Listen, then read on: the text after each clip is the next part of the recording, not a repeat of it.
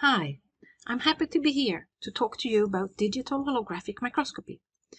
This amazing holographic video I show here is pretty, but it is also full of data, and in addition, the creation was self-friendly. In the next 8 minutes, I will talk shortly about how digital holographic microscopy works, and I will give a taste of which results it can produce. HoloMonitor is a live cell imaging system based on digital holographic microscopy. The HoloMonitor software can record images and quantify many aspects of the daily life of a cell without any labels or stains. The results come directly from cells living their happy, undisturbed lives inside the incubator. But HoloMonitor is even more self-friendly than that, and the technology we use explains much about why. So how does digital holography work? Think of light as a wave. The striped lines in the image are wave fronts moving in the direction of the arrow. The wave fronts will slow down when passing through the cell. After having passed through the cell, the light will resume its speed, but it will still have been delayed, shown in the striped pattern below the cell in the image. That delay is what we measure. It is called a phase shift. As the light only passes through the cells, there is no energy transfer to the cells, and the light does not influence them in any way. It is a non-invasive method to image live cells.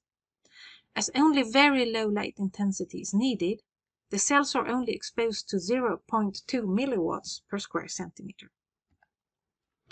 When the light has passed through the cells, it is mixed with a reference light and a hologram is created.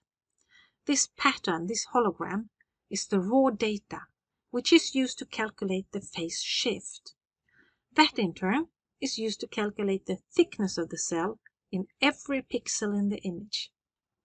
Then the software creates a cell image based on those calculations. As the data contains thickness values, the image can be presented in both 2D and in 3D. The colors in the images represent the thickness of the cells. In these two images here, we have set the background to blue, the thicker cells to turquoise, and the rounded up cells, which are thickest, become dark grayish whitish.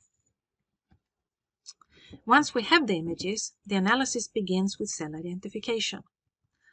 As the holographic images contain data about the thickness of the cells, the software can determine what is cell and what is background, and it can set the cell boundaries. Once the cells have been identified, we can pull a lot of hard data from the images. Even the image of a single cell gives us more than 30 morphological parameters. An image showing many cells will give data both on the individual cells and on the cell population. If images are captured showing the same position every few minutes, the results can be presented as a time-lapse movie showing what happens to the cells. In this case, a cell division. Again, data can be provided both for the individual cells and for cell populations. We can show cell movement as tracks, but also give the speed and the direction. Here is the track for first the mother cell, and then after cell division, the daughter cells. For cell morphology, we can give the 30 different parameters. In this case, we show the cell volume, first for the mother cell, and then after cell division for the two daughter cells. The cell tracking can also give us information about the cell fate. What happens to the cell? In this case, the cell divides once. It can also show if cells are dying, and it can build family trees. So what do people use this technology for? Petecha and colleagues investigated how late changes in the differentiation process affected the cells. The left image shows how stem cells developed into adipocytes or osteoblasts. The researchers then induced those cells to shift to the other type of cell mid-differentiation by switching the cell culture medium. The graphs to the right are based on morphology data. The top graph shows that using only two different morphological parameters, roughness and thickness, makes it possible to separate the undifferentiated stem cells, represented in green, from the full adipocytes in yellow and the osteoblasts, shown in brown. The lower graph shows that using the same morphological parameters, the pre-stages of the differentiated cells and even fully differentiated repurposed cells can be separated from the full osteoblasts and adipocytes. So green is again the undifferentiated, brown represents osteoblasts. The triangles are the full osteoblasts. The circle to the left of the triangle is the pre-osteoblast, while the squares to the right represent the full osteoblast. Yellow shows adipocytes. Again, the triangle is the full adipocytes. The circle shows the pre-adipocytes, and the square shows the repurposed full adipocytes.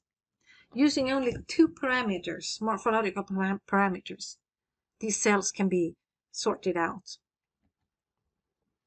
In another publication, Austin and colleagues compared morphology and movement for human multipotential stromal cells from two sources. They showed that stem cells sourced from easily accessible periosteum was of equal quality as stem cells sourced from not as easily accessible donated bone marrow. Both sources provided stem cells that grew and that could differentiate into 3 different cell types. The purple cells are the shape of the normal multipotential stromal cells. The rounded white-up cells showed dividing cells.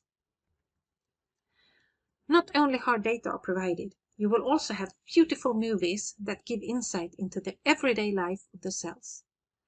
In the blue movie, you can see the drama of cell divisions and cell deaths of human iPS stem cells.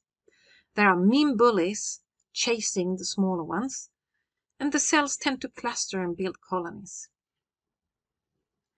To the right, the gray movie shows human CD34 plus umbilical cord blood cells growing on a microgrid for 96 hours.